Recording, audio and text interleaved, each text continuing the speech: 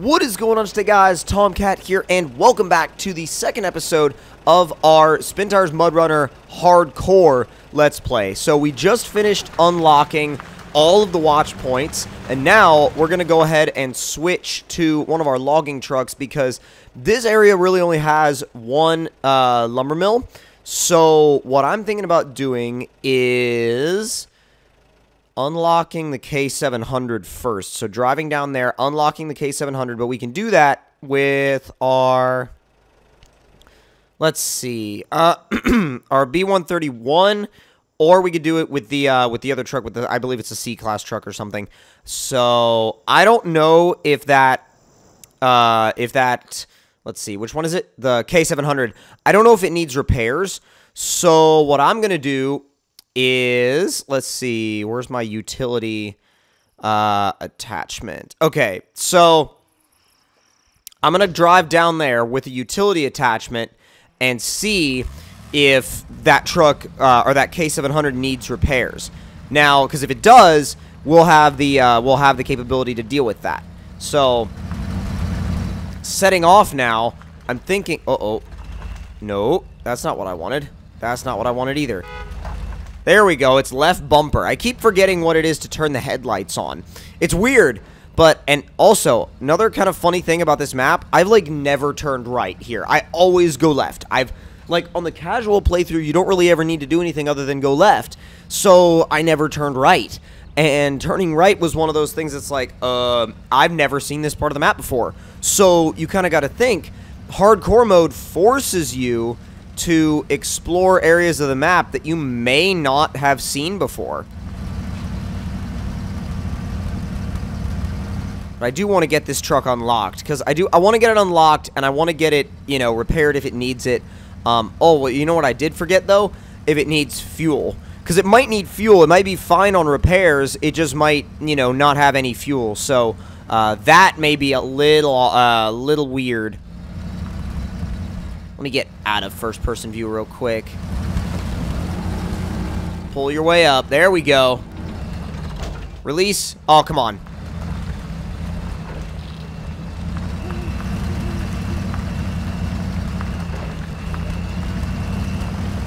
Oh, God.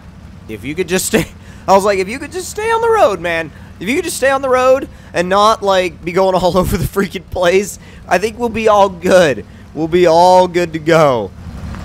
Alright, where's my K700?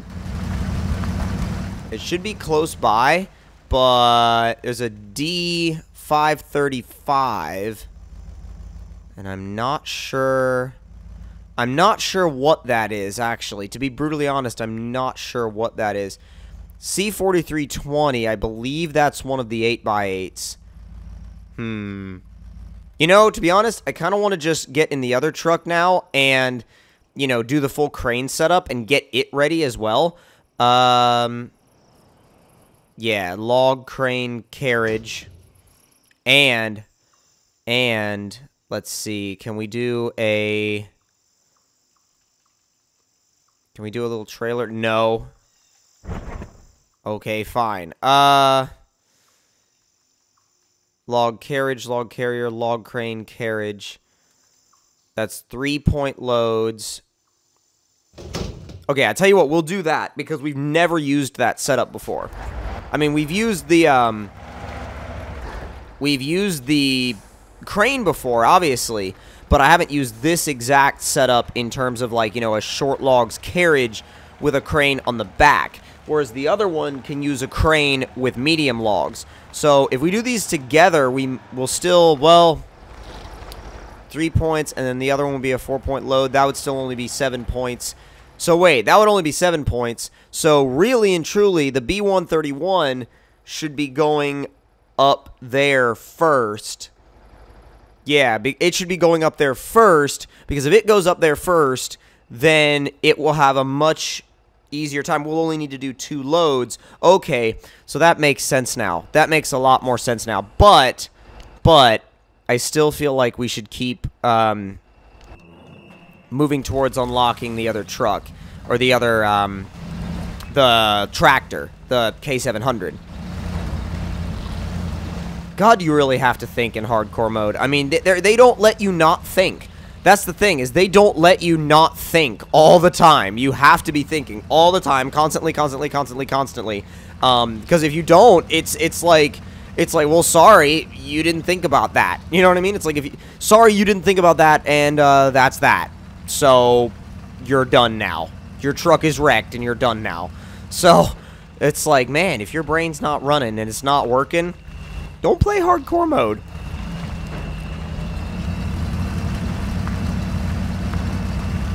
K700 should be super useful, though, like, in terms of, if, you know what, actually, we should just get a long log trailer for the other truck.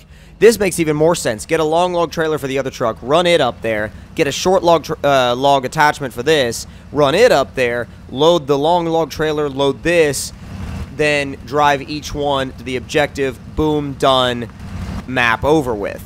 And then that way, I mean, it'll take a little bit longer because we'll have to drive the K700 up there, but it'll be a worthwhile trade-off because it'll only be 2 loads instead of 1. So, yeah, that makes the most sense, I think. Alright, that thing's ready to go. Grab the K700. Where are we on fuel? Like half. Okay. Well, this thing is badass from the inside. Like, driving this on the interior view, that's legit. Okay, so we just take this road, cross the river, up to the fuel station, get some fuel. Kind of gets a little desolate in here. You wind your way through the woods, and then you get up to the logs kiosk. Okay, so objective for this episode: get the K700 to the logs kiosk safely. That is kind of the ultimate objective here.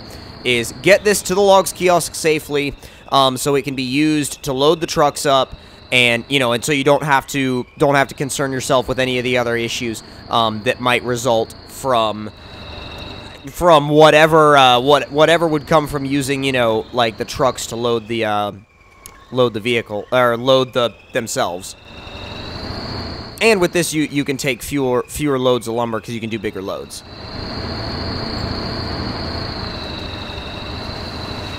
Love watching this thing too, like articulate in the middle. Oh, dude, I was a little concerned, like, because I had never been across this river before. And I was a little concerned it was going to have trouble, but that's not even to be heard of here. This thing is a monster when it comes to crossing the river. Or, well, crossing that river, anyway. It didn't even say, like, anywhere close to dangerous water level. So, I have no concerns about this guy. Alright, we're going to want to go left, because that leads straight to the fuel station, directly there. So we won't have to be... Whoa, hey! C375. Oh, and that's got a short log cart, basically. So that will be of help. Or at least it'll be of help if we need it.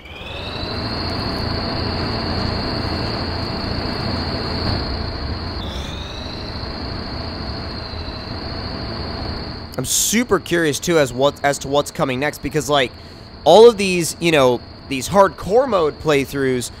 There's so much more to them. There's so much more to them, and you have to explore all these different areas.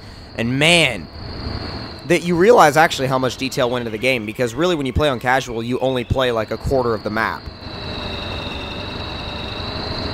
That's all a swamp. I'm gonna go around it. At least I think I'm gonna go around it. Yeah, I feel like I should probably go around it.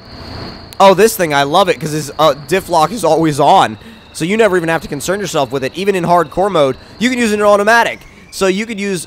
This is one of the few vehicles where you can use the diff lock in automatic mode because it's always on. Oh, wow. Yeah, so remember how I was like, yeah, I'll just go around the, swamp? Yeah, I didn't realize that it was all swamp.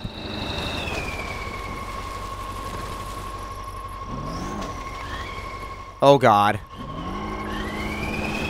There we go. It's gonna fall over in a second, but it gave us the little bit of a push we needed. Oh, crap. Are we actually stuck, or are we stuck on, like, a sapling or something? I feel like we're probably stuck on a sapling or a small tree. Yeah, we were. Oh, no, we were stuck on a log. Alright, we're gonna go around it. Dude, I swear, if this thing can be stopped by a tiny little tree, it doesn't need to be out here in the middle of the woods. That's not what I wanted. There. That's what I wanted, because that is not gonna move.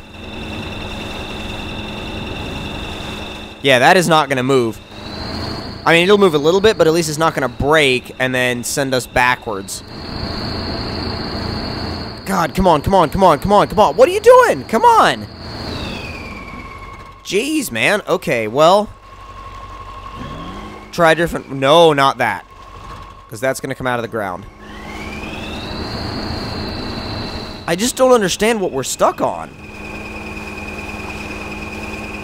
Is it a log, a small tree? Like, what? What is it? Because we can back up, no problem. Or, well, I thought we could back up, no problem. Oh, why the heck was our all-wheel drive not on? That doesn't make any sense. No, not that. Why did you default to that? That was the worst thing to default to. There we go. Okay, well, at this point, I'm a lot more inclined to stay on the road, I think, because I was like, yeah, I'm gonna go around the, you know, the mucky road and like avoid having to go through mud. I was wrong. I was very, very wrong. Very, very, very wrong, actually. Would it help if we raised that loader up a little bit? Probably. Alright. Now that it's up, I'm going to just kind of leave it. I'm going to leave it up so it's not dragging or catching on anything. That'll probably actually play out a lot better for us, too. And the sun is starting to come up, which is, like, a godsend for us because I was kind of done playing at night. Uh-oh. Our fuel's getting low. We should have just enough to get to the, we should have just enough to get to the fuel station. Especially if I get crafty with the winch. So if I get crafty with the winch... See, look, 0 liters a minute. 0 liters a minute. You can use this as a little trick to let yourself just be pulled down the road. God, it's becoming a Prius. Or at least a log skidding Prius. Pull, pull, pull, pull. There we go. God, that ever so slight whistle is like, it's like, dude. Oh, yes. Still 0 liters a minute. God, this, I almost feel like this is a hack. It feels like a hack.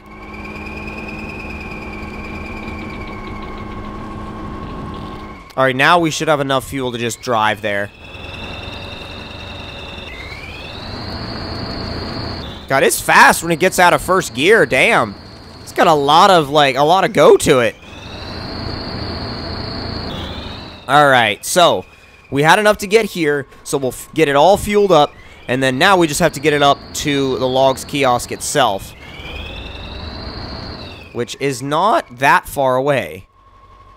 Yeah, we're about halfway up, and we've got like halfway, you know, the rest of the way to go. Okay, so we got to go through here, and this is where it starts to get a little trailblazy. Because if you look on the map, there aren't really that many marked trails back here. So it's got to get a little trailblazy at this point. But I'm totally okay with it becoming like that because I love doing that kind of stuff. But I can see how it might be a little bit sketchy to people that are like, you know, playing the game for the first time. They're like, where do I go? You know what I mean? Like where am I meant to go? Where am I supposed to drive? Because not all of these trails are marked, and that's the other thing about hardcore mode is when you have to take all these different routes, you end up realizing that some of the routes are not really marked. They're just not. They're just not, and you have to deal with that in your, you know, in your own way, pretty much. And really, you have to figure out if you're okay with taking the massively long way around, or if you're okay with kind of blazing a little bit of a trail through the woods. Third gear. Oh my god. the heck? Well, I'm glad this thing's got strong metal bumpers. Because, damn, that was like, that was a straight up impact with a tree. Like, straight on the corner of the bumper and everything. Alright, let's go, let's go, let's go. Come on. These little mini bridges here. Got some damage, but I'm not worried about it. I'm genuinely not worried about it. As long as it's not too much. Like, if it's only a little bit of damage, it's not even going to bother me. Like, even on hardcore mode, it's not going to bother me at all. Alright, how are we looking? We can go... Actually... Well, I think going to the right might be the solution here. Yeah, this thing drives right over these freaking, like, small fir trees and stuff. They don't even stand a chance of they don't even have a chance of standing up to it at all.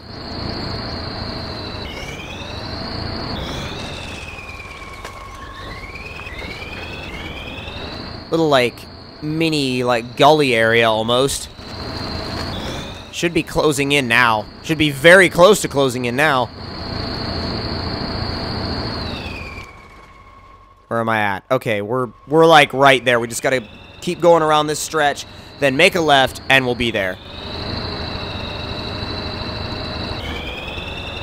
Come on, come on, come on. There you go. That tree didn't fully render, and I was like, is that tree dead? Or is it just not rendered? Or rather, when it does render, is it going to be alive?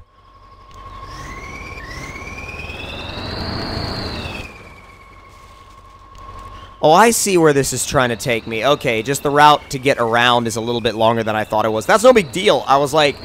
But I was looking at the map. I was like, where is this trying to take me? And then I was like, oh, I'm zoomed in a little bit further than I probably should be. Rocky terrain to deal with. Not a problem for this massive K700, like, skidder tractor, though. Forestry tractor, I think, is the proper term. Alright, there's our logs kiosk. There's another truck there as well, which is perfect, because that may actually save us a ton of time. It's a C4320 with a lumber attachment, which is a beautiful sight, because... that means we can just load it up straight away. Come on, let's get back the other way. There we go.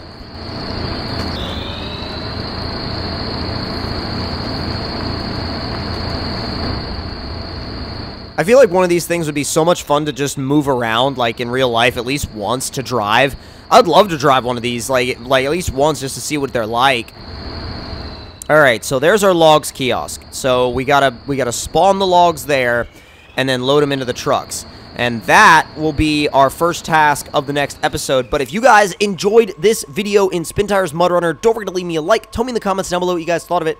And also, let me know if you're enjoying my hardcore mode Let's Play. It's definitely a little bit different for me, and it's something I'm having to get used to. So, again, let me know what you guys think, and I'll see y'all next time. Talk to you guys later.